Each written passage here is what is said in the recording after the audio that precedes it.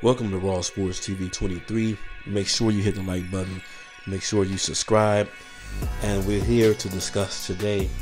The NBA is constantly rigging games for the LA Lakers to try to push them into the playoffs, just like they did last year, and kind of historically for the Lakers team. We know last year the Lakers, who had missed the play-in the year before, which LeBron said he hated the play-in, and ended up benefiting last year, making the play-in, as the Lakers, who struggled to get into the play-in, started receiving favorable calls from the NBA after the Boston series, or the Boston game, when the Lakers played Boston last year. Ended up going to overtime and losing the game, where LeBron James felt he was fouled on the play, which he drove to the basket, and he was hit by Tatum, which he was fouled, and they missed it. However, if they would have called the travel before that play, because LeBron took 3 steps, they could have went either way. But with that being said, after then, the LA Lakers started receiving double the free throws by every game they played against their opponent. They would take at least 15 more free throws, and their opponent's free throws began to shrink drastically. Now, if I'm not mistaken, last year the Denver Nuggets were 3rd in points in the paint. Maybe the Philadelphia 76ers were number 2. Lakers were like 6 in the paint. And they still took more than, I believe, the New York Knicks, who might have been number 1 in points in the paint. And so you got to ask yourself, how is it that the number 6 team, or the number 6 team in rank when it comes to points in the paint, takes more free throws than the team that's number 1 ranked in the paint? And also throughout the playoffs, they also took more free throws than the Denver Nuggets and the Golden State Warriors.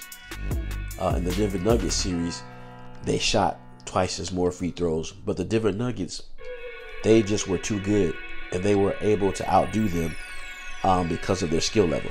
Lakers did not have enough to stop Nikola Jokic, and the Denver Nuggets had too much firepower. But once again here this season, we're going through the same thing as they played the Houston Rockets, who blew them out one time, and then this time, tonight, they take 29 free throws, and the Houston Rockets ended up averaging 20 free throws a game.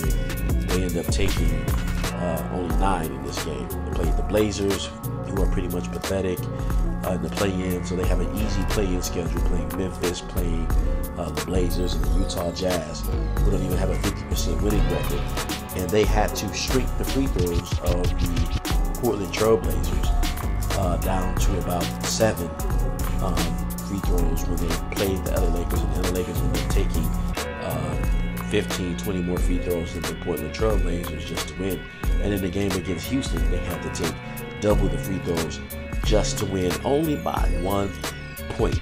And why is this? Why is it that Adam Silver is so in love with LeBron James in his 21st season, when there's other talent around the NBA that they could push?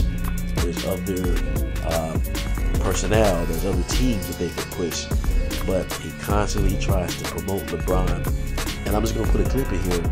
LeBron went up against Miami Heat and the Lakers ended up losing that game by 2 points, and LeBron immediately goes and starts complaining to the NBA and criticizing the refs, which you're not supposed to, which was a fine.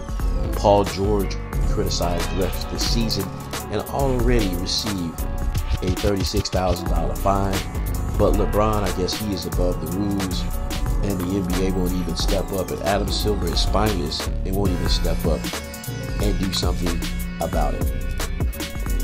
LeBron Darvin told us that he was teed up based on feedback he was giving to the referees, not feeling like there was consistency, an explanation for ways it's being called, and also he said LeBron's not flopping out there, and he's only getting 4 free throw attempts. How do you feel like you were officiated tonight and this season? I don't know. I mean, the explanations of what they're telling me are not consistent with what's actually happening on the floor. When I went for the dunk attempt against Thomas Bryant, he clearly held arm straight across my face. And I asked him the explanation. They said, well, one of the refs said he was straight up, hands straight in the air. Two of the other refs said they was blocked. They didn't see it. One of my transition plays, I was going to transition, got fouled. Nobody saw it. I don't know. I mean, I don't know what to. I'm going over respectfully and telling them what's going on in the play. And I consistently go to the line 3 or 4 times a game, sometimes not even at all, which is weird.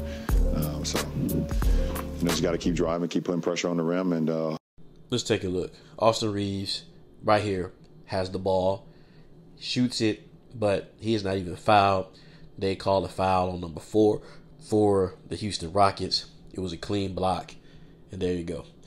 Let's look right here. Houston is driving the ball. The ball was knocked back in bounds, and the Houston Rockets player caught it, but they turned the ball back over and given it to the Lakers when it was clearly off on the Lakers. Let's look right here. Now, Dillon Brooks did commit a foul on LeBron James, but the refs need to go check and see if this was a flagrant foul. They needed to see if this was a flagrant foul. Now, if you're from the 90s, you know darn well this isn't a flagrant foul. If you watch any basketball in the 80s or 90s, he just went for the block, and they were trying to give him more free throws. Luckily, they didn't do it. But this tells you what type of rig you're up against when you face the LA Lakers. They're trying their best to promote LeBron, get him there because he's the cash cow. When in actuality, he has to be carried by a bunch of superstars. Because anytime he loses the game, he needs more. Lakers furious. They thought he was fouled. And it's now overtime. So LeBron James so upset. Regulation is over. We go to the 5-minute OT. Hopefully. Lakers furious. They thought he was fouled. And it's now overtime. LeBron James so upset. Regulation is over. We go to the 5-minute OT. He can do as he pleases.